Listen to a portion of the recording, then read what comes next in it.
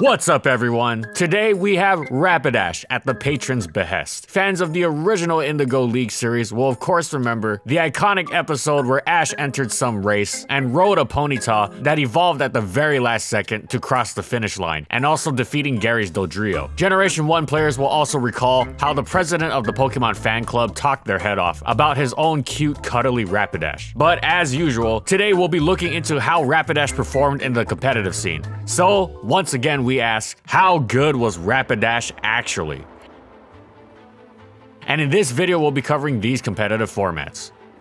Alright, in red, blue, and yellow, Rapidash in all its fiery glory unfortunately can't keep up at all in the normal and psychic-infested RBY metagame. Fire typing does nothing defensively, not even resisting ice in the first generation, and having a stab move to scare Exeggutor doesn't mean much when you can't switch into its psychic. As a partial trapper and potential cleaner with fire spin and agility, it is completely outclassed by Moltres, which is far stronger and bulkier thanks to its superior HP, defense, and special, allowing Moltres to actually scare the opposing team, while Rapidash just doesn't. This means Rapidash is relegated to underused, but unfortunately it's not even good there. What the tier loses in Chansey-like unbreakability, it makes up for with attacks that absolutely decimate Rapidash at every quarter. And Rapidash loses quite hard to staples like Hypno and Tentacruel, among other things. So yeah, unfortunately in its debut generation, life is pretty rough for Rapidash.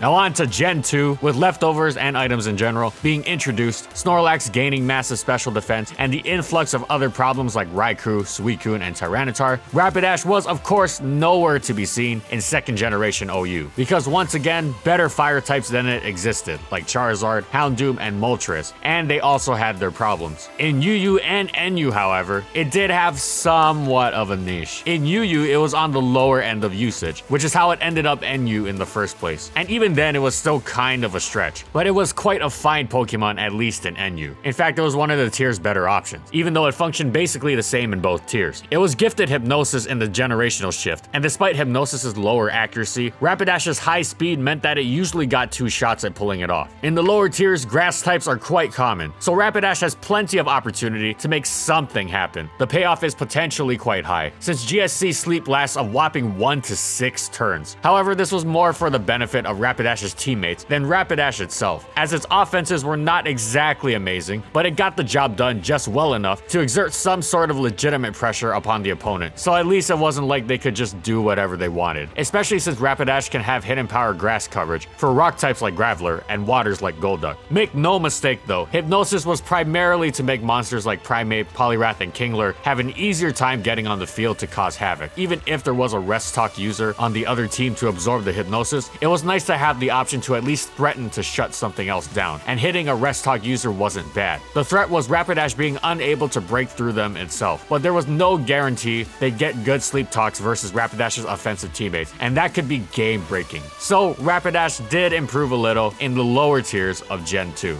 Now on to Gen 3. Rapidash once again had no hope for OU, with things like Sandstream Tyranitar, 3 layers of spikes, Arena Trap Dugtrio, the ever-pleasant Blissey, a plethora of great bulky waters, and miscellaneous threats like Salamence, Zapdos, and Aerodactyl. Yeah, you get the idea. All of those things just crush it. However, Rapidash did become a bona fide UU Pokemon, because the 3rd generation gifted Rapidash Baton Pass. This allowed it to make use of the free turns generated by Hypnosis, passing substitutes and agilities to its already scary offensive teammates. This elevated Pokemon like Kangaskhan and Scyther to new heights of terror, as the speed boost or the protection of a substitute circumvented most conventional methods of dealing with them, and often resulted in the opponent losing much more of their team than they would prefer, sometimes even resulting in an outright sweep. It was usually the fastest Pokemon in any given UU match, allowing it plenty of opportunity to sleep and safely pass a substitute. Now, it wasn't as popular as the tier staples, but it was one of the best Pokemon at helping those staples become even more powerful. So overall, Rapidash improved a little more in Gen 3, becoming a perfectly decent UU Pokemon.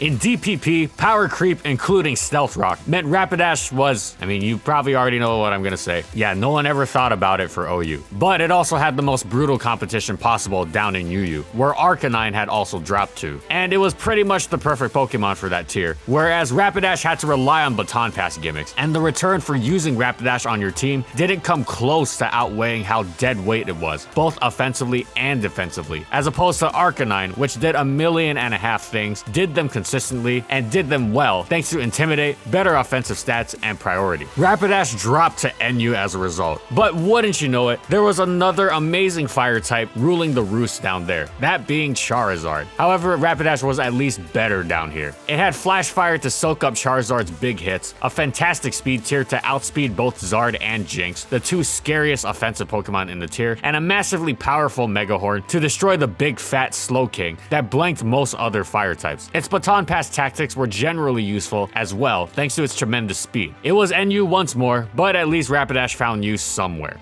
Alright, black and white, we got weather, dragons, power creep, you already know the drill. Now, the idea of Rapidash and OU seemed laughable, I mean, yeah, it was, but one brave user a long time ago once used a Sun team with what was dubbed Mixed Weather Killer Rapidash, utilizing Rapidash's newfound access to Wild Charge and Low Kick to bait in and destroy Politoed and Tyranitar, so its partner Ninetales' drought went uncontested. But make no mistake, this was a gimmick's gimmick, a terrible Pokemon that had no impact on anything other than the mid-low ladder, maybe. But the fact that even something like Rapidash was used at all was a testament to the lengths people went through to win the weather war. Anyway, other than that, Rapidash was basically the worst. It fell through UU, dropped through the new RU, and found itself barely existing within NU. It was walled at every corner by Alomomola and Regirock, despite packing super effective moves, and in general found itself unable to dish out much meaningful damage to generally bulky Pokemon like Masharna, to the extent of making it a favorable trade, in addition to not being able to switch into anything due to its meager bulk, making even the few things it does resist hit way too hard, especially combined with Stealth Rock in a tier where it's notoriously difficult to pull off Rapid Spin. Not that the benefits of using Rapidash were such that it was worth going to the trouble of fitting Spin anyway. This, in addition to recoil from all of Life Orb and Flare Blitz and Wild Charge, meant Rapidash was pretty much instantly dead, and it wasn't exactly an effective kamikaze because it just wasn't strong enough, so it's not like it would have opened up a particularly notable gap within the opposing team in its wake. Unfortunately, Rapidash was generally weak, frail, and terrible, and that's why it was never used, even after Charizard was banned. It was outclassed by Simisear of all things. Hypnosis was nice if it landed thanks to Black and White's sleep mechanics, but it wasn't worth the risk of both 60% accuracy and having to use Rapidash for it. Again, it's unfortunate, but that's just how it goes in the unforgiving competitive metagame.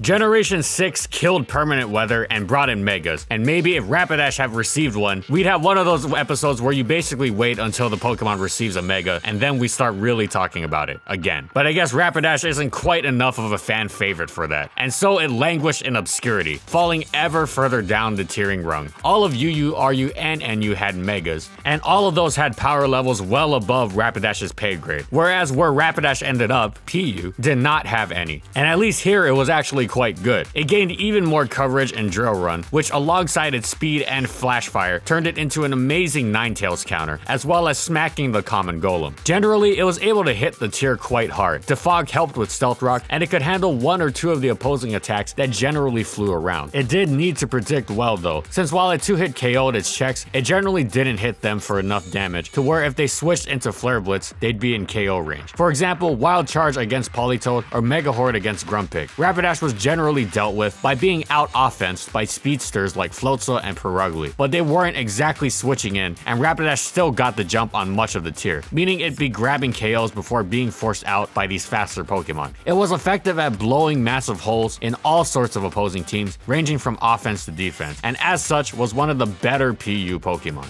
Despite being given the power boost it had craved with the new Z moves, Generation 7 Rapidash was unable to repeat its PU success. Of course, the higher higher tiers were a dream a million miles away by now, but it felt especially cruel to have this taken away by Combustion, who was a million times better in absolutely every way, thanks to no stealth rock weakness, swords dance, fighting stab, and speed boost. Unfortunately, there's not much more to it than that, and that is why Rapidash finally received the lowest dishonor for a fully evolved Pokemon. It is officially untiered and not recommended for use in any tier. You hate to see it, but this horse is officially entirely in the back. Also, you may be wondering, we haven't talked about VGC at all for Rapidash, and yeah, we could not find anything, like literally nothing. Not even someone trying it out in early rounds, just nothing. If I'm wrong, let me know, but I really couldn't. I'm sorry. And this is probably because it's outclassed by the myriad of fire types with either unique abilities, more power, or who are bulkier. And it's weak to common spread moves like Rock Slide and Earthquake, of course. So yeah, I don't really think I have to explain why it's bad in VGC. And that's it. So how good was Rapidash actually? Sadly, not very. It's one of those Pokemon where you really have to rack your brains to find a legitimate niche for it, even in the lower tiers. And it's not worth actually bringing to a halfway important game. It's a consequence of being a pure fire type without any particularly interesting tools to make up for it. And admittingly with barely any upgrades throughout the generation. So unfortunately, the competitive scene was not a race Rapidash could win. Thanks for watching, everyone. Thank you so much to the patrons for continued support of our videos and for voting for this Pokemon. It really means a lot to me. And as always, if you liked the video and you want to see more, be sure to subscribe to False Swipe Gaming for more weekly Pokemon content. And in the comment section, I want to know, what do you think about competitive Rapidash? How would you improve it? Like, what would you give it to make it better? Whatever it is, let me know in the comments. And follow my crew on these social media platforms. And that's all I got. See you next time, everyone.